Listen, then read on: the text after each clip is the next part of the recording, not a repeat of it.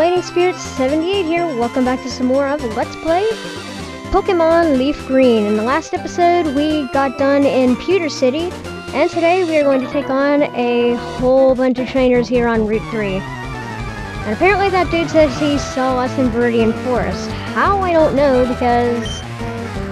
Well, I mean, I guess it could have been a bug trainer Colton that we fought in Viridian Forest, but in all honesty, I don't remember. More or less the majority of this episode will be mandatory trainer battles, because there's a lot of trainer battles on this route.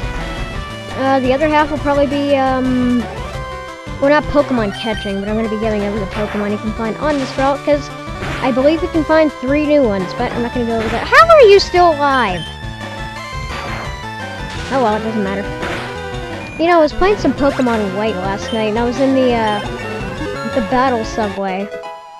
More or less what that is the battle frontier of the games. Ooh, Quick Attack. Quick Attack is a move that has priority. More or less it allows you to go first unless your opponent uses Quick Attack and has better speed than you.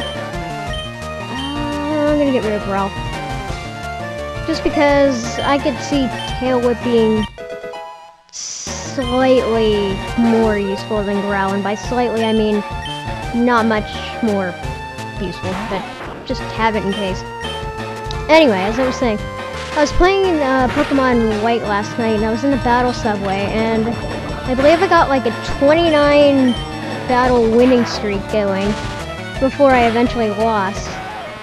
But oh my god, it was getting so ridiculous towards the end there. Everything was living with like 1 HP because of either Sturdy, or it had a Quick Claw and outsped me, or it had a Focus Sash, or a Focus Band, and I was like, ah! Or it had Protect, which I think everything in that game, I swear, has Protect. But, I don't know, it's just a couple of observations I've made.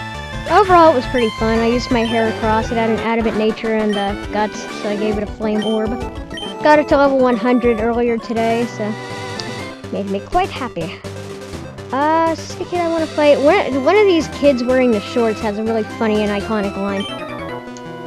Yeah, this is it. Hi, I like shorts. They're delightfully comfy and easy to wear. I don't know why, but everybody found that line hilarious, and, well, oh, come on, it is kind of funny.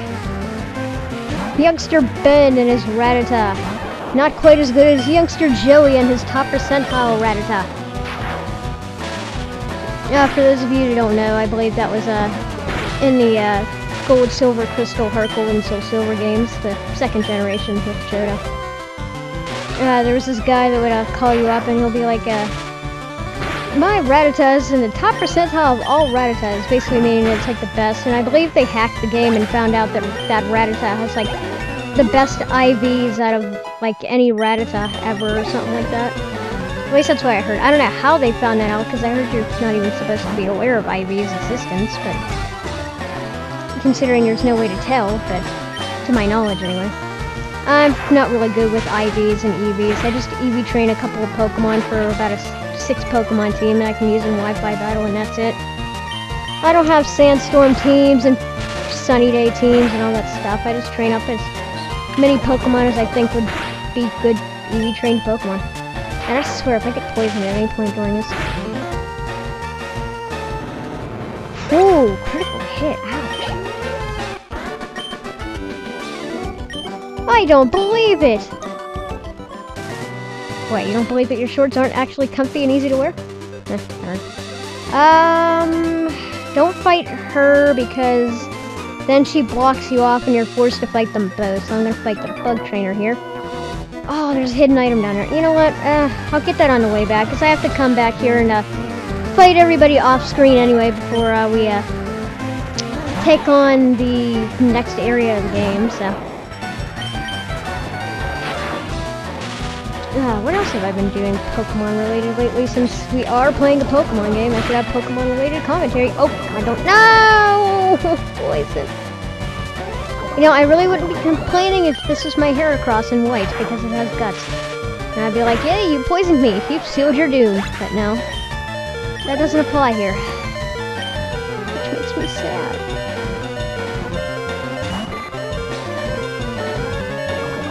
And yeah, I'm hurt by poison. Shocker. And I've come to the realization that I'm not gonna live this battle, are I? Or am I? Are I? I are smart. My grammar is good.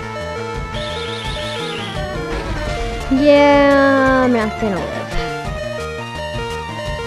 Stormy, no! Well, that was slightly suckish. I'm not exactly sure if Squirtle is going to misclick for the win. I'm not exactly sure if Squirtle is going to evolve on this route. It's a possibility. Although I've usually had my first gen starters evolve somewhere in the next area we're about to go into. It's always been tradition that they always get to level 16 right around there. I think only one time have I had a starter evolve on this route, and I believe it was a Charmander maybe? I don't know. Oh yeah, speaking of which, I've been playing a lot of Pokemon Blue lately, and I've been trying to go through that game so I can note the differences between this game and that game, just because, I don't know. I think that's kind of interesting, like the whole Spaceship Columbia thing in Pewter City versus the Space Shuttle thing in this game. I'm gonna have to go back and heal after this, aren't I? So I can get Pikachu some more level-ups. Did I say Pikachu? I meant Stormy. Yeah, you're gonna notice that I call my Pokemon by their actual Pokemon names and not by their nicknames. And I just give them nicknames just because I should. That's kind of the way I roll. Okay, real quick, I'm gonna go back and heal, so just hold on 1 second. Okay, let's continue on with this. While I was at the Pokemon Center, I decided to go back and buy one more Repel, because that's all I could afford. Yeah, for some reason I am broke in this game, and it's probably because I'm using up all my money on Pokeballs so I can catch as many things as I can.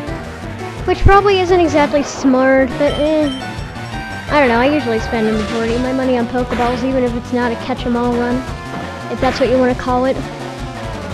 Ow! Thank you for this. And fried Caterpie. Ew. I don't know why, but since Pikachu destroyed that Caterpie with that Thundershock, it reminded me of one video that I saw a while back. It was called a Pokemon spoof. I guess you can look it up if you want. A friend of mine, Mermaid of Death, and I remember that because I think we were the ones that found it. But there was this one part where they had their Pikachu, and they found a Caterpie, and it was like, Pikachu, go feed it up! And there was this Caterpie, it was like, Caterpie, yeah! And, I believe Pikachu used, Thundershock on it, and it just turned it into a pile of ash, and they're like, aww.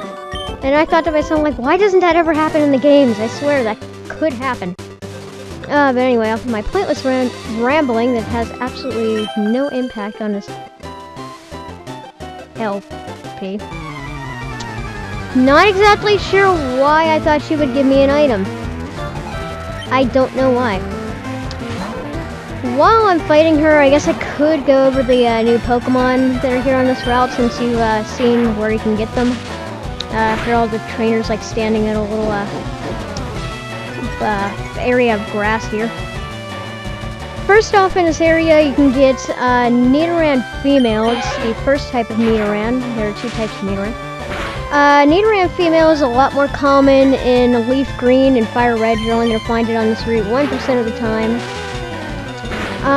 Nidoran female is much more defensive when fully evolved, and when fully evolved, it gets a ground subtype, so it becomes a poison ground type. It's much more defensive than an attacker, and it's a little bit slower than its counterpart, but if you want a good defensive Pokemon, it's pretty decent. Next one up is Nidoran male, the second counterpart to the Nidoran family. Like Nidoran female, when it evolves, it gets a ground subtype. It's basically an opposite to Nidoran female when it's fully evolved. In fact, there's Nidoran female right now. But, more or less, when evolved, it's a much better attacker, it has better speed, so I kind of recommend Nidoran male a little bit more, but in all honesty, it could go either way. It really doesn't matter. Nidoran male is a lot easier to find in Pokemon Fire Red, and in Leaf Green, I believe there's only a 1% chance that you'll find it. So, have fun looking for that if you're playing Leaf Green like I am. There is a way that you can get them in both games, don't worry. I'll be showing that later on. But right now, if you want a Nidoran male or female, whichever one's harder to get in your version, I recommend just collecting two, in my case, 2 Nidoran females, because, yeah, we'll need one for something later. The final Pokemon you can get here is Jigglypuff. Everybody knows the Jigglypuff. Jigglypuff it has some pretty good HP, and it's a pretty decent special attacker. Its level up moveset isn't exactly that good, but when fully evolved, and you can evolve it pretty soon, so if you want a fully evolved Jigglypuff, which is Wigglypuff, I highly recommend getting it now. When fully evolved, it becomes a much better attacker. It has some pretty decent attacks, pretty decent special attack. Its defenses aren't that good, but I don't know. However, if you want something like Wigglytuff and Jigglypuff, I kinda recommend waiting until we get to our next area, which is apparently Route 4. I kinda forgot about this little route. But it's actually this place, Mount Moon, where you can find something much similar to Jigglypuff. Here you can get a Prism Berry. I believe that heals yourself from confusion? Confusion status ailment? Yeah, I believe that's it. Okay, with that all said and done, I think we can actually head into Mount Moon for just a little bit. The Pokemon in Mount Moon, I think I'm going to go over in the next episode. More or less because, actually I don't really have a good reason. Oh, why did I fight you? Yeah, she's waiting near the entrance for her friends who are apparently deeper in the cave. And Buck says they'll never be heard from again. No. Speaking of cute pink things like Jigglypuff, there's a Clefairy. Interesting. Oh, you would trap me into Encore. You would. But yeah, Mount Moon, it's an interesting place. I kind of like it. It's a much better cave-like area than a certain other cave-like area we're getting into, in probably about... Thank you. In probably about 5 or 6 episodes. That area is a jerk. I always get lost there, but thankfully we're not there. The worst thing we gotta deal with now is a Clefairy using Sing and Double Slap. Ha ha! Because of my ability, I got paralyzed. Since we haven't seen Sing before, Sing, what that does, more or less, it's just a status ailment. Puts you to sleep for a good 2 to 5 turns. Come on, wake up. Wake up. Don't let the Clefairy beat you. Oh, come on. Please don't get 5 hits. Okay, thank you. Wake up. Really? Okay, thank you. Come on. Wakey, wakey. Thank you. Like, oh! Joy. Something tells me I'm gonna have to train Stormy off screen after this episode. Good news? Squirt is close to evolving. And that's how it's done. Okay, guys, I think I'm gonna end off this episode here, just because it's about 15 minutes, 30 seconds, at least on my recording time. So, if you liked this episode, please subscribe. I know there wasn't exactly much that went on today. Oh, there's one of those new Pokemon. But yeah, I know there wasn't exactly much that went on today, and I kind of apologize for that, but it was just to beat up all the trainers and explore a new area kind of day, so. Next time, we're going to explore deeper into Mount Moon, and I guess I'll show you a montage of the things that I got off screen. So, completely forgot about this. Wow, IR fail. I guess we're gonna have evolution before we end off this episode, because Squirtle, being now level 16, is evolving into a War Turtle. I have to admit, War Turtle looks kind of cool, and I can never pronounce his name right. Anyway, so next time we're gonna do all that. See you guys then. Bye bye.